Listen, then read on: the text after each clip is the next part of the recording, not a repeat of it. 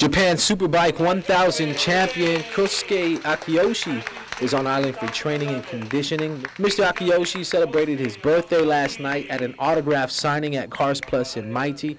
Kosuke is a professional rider for Team HRC TRS Honda in Japan and got his first start in the sport back in 1983 when he was 8 years old, racing on a pocket bike.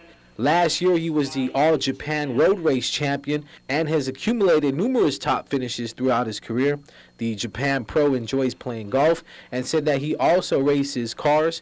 Akiyoshi loves the weather here on Guam and will be back next month for more training as he prepares for the Moto Grand Prix season.